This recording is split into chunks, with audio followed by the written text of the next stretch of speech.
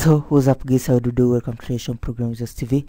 In this class I'm going to introduce you guys, of course, to the integer types in Java. Okay, then the subsequent classes we're going to look at each of those particular types. There are actually 4 types with the examples. So normally Java defines for us 4 integer types. Okay, so let's write some notes as we speak. So integer in Java, or integers in Java. So yeah, we're going to have, there are actually 4 types, of course, in Java, 4 integer types.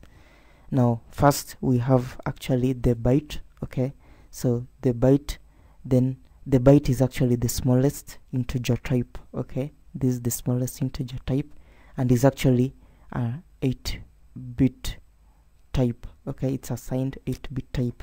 So byte, of course, 8-bit signed integer type. That's our first one. Then of course the second type that we have is actually now normally, of course, variables of type byte are normally useful, especially when you're working with the stream of data from a network or a file. Okay, so that's where they get used frequently. Then the second type is actually the integer. Of course, integer writer is actually a 32-bit signed integer type, and this is integers, in fact, are the most commonly used. Okay, these are signed 32-bit type, and of course it has a range of around from -2 billion to +2 billion. Okay, so we have also the integer. It's a 32-bit signed integer type. Okay, so yeah, now that's our second type. The third type is actually the short. Now the short is actually 16-bit. Okay, so we're going to have right here, these are 16-bit signed type. Okay, yeah, 16-bit signed type, and of course, as we said, it's a 16-bit signed type. It actually has a range of from -32,768 to +32,767. So in fact the short is actually the least used Java type. Okay, so the short right there. Then of course the fourth one is actually the long.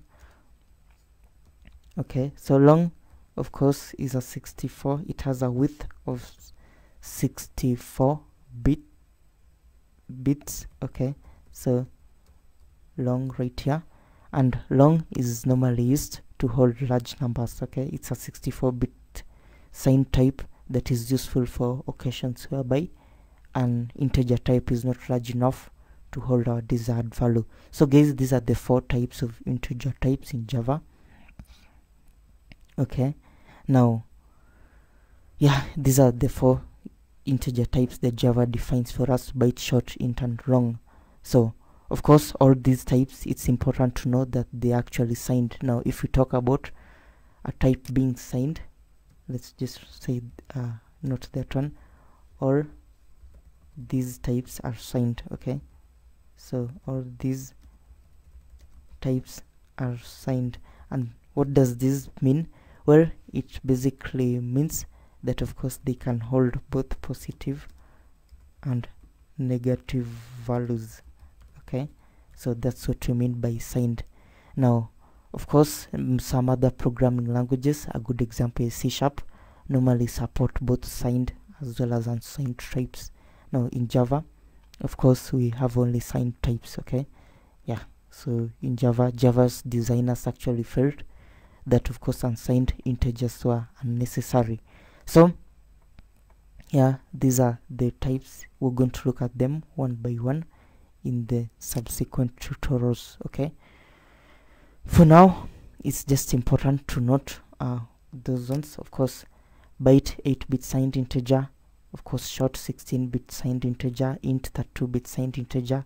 Then of course long, 64-bit signed integer. So we're going to look at them one by one and look at the examples. Okay, starting with the byte. So stay tuned.